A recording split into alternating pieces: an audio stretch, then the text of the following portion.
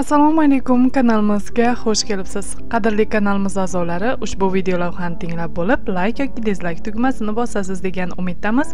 Sizning fikringiz biz uchun muhim. Hozirgi kunda erkaklar orasida keng tarqalayotgan va yosharib borayotgan kasalliklardan biri bu prostata bezi adenomasidir.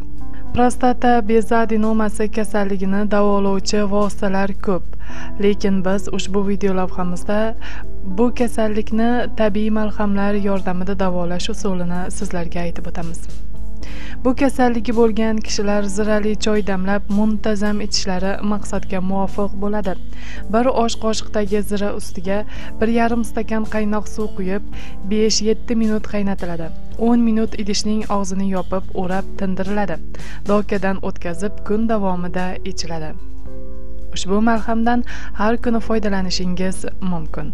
Prostata bezi adenomasi yo'q bo'lgunicha. Kanalimizni kuzating va doimo sog' salomat bo'ling. E'tiboringiz uchun rahmat.